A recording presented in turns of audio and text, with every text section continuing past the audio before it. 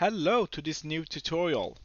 In this tutorial I will explain how to convert a file to base64 and to byte. So please watch the previous tutorial where I explain how uploading a file works.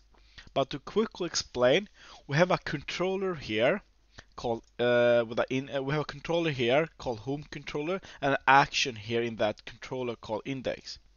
In this action, we have a form that is posting a multi-part form data. And this form has two inputs. The first input is a type of file, and the second input is type submit. So we're submitting a file to the same action name called index, but with the verb post, HTTP post. So here we will receive a file. And to read the file byte, we have to declare a variable called with a declaration of byte. So we say new byte. No, we can call it file byte equal new byte, and we declare the byte with the length of the file length, so the content length.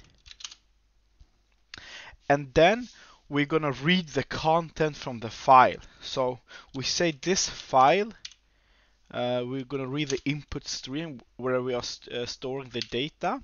So we're reading that, and we're gonna put it on the byte we declared here. So the data is gonna be inserted into this byte. And we start at index 0 and we read the whole file. So we're reading to the end of the file. And I have to check that, yeah, the name here should be file as well, because we have file here. So now we have a byte of the file, and to convert it to base64, we can do string base64 string is equal to convert to base64 string, and then we need to provide it with a byte argument. And to convert a base64 string to byte again, we can do byte new byte file is equal to convert from base64 string, and then we provide it with a base64 string, and then it will convert it to byte again. So let's see this in action. So I'm starting the project now. I'm choosing a file. Let's choose this file and send. So we came here with a file called 1png, and it's an image of PNG. And we see that the file byte has a content length, but if we check the bytes, it's all 0. And 0 means a capital A. So this is only capital A if you convert it from a byte to a base64 string. But now we're gonna read the input stream here. So when we read it, we will have data on these bytes.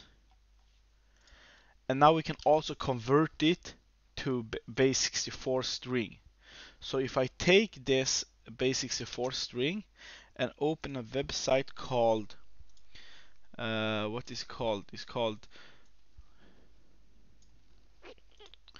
convert your base64 to image. So if I add this base64 here, press generate image, we will have a generated image. So this here's the base64 string, and to convert the base64 string to byte again, we do convert from base64 string, and we insert it with a base64 string, and the new byte is created again. Alright, thank you for watching, and hopefully this helps some of you fellow programmers. See you in the next tutorial. Bye.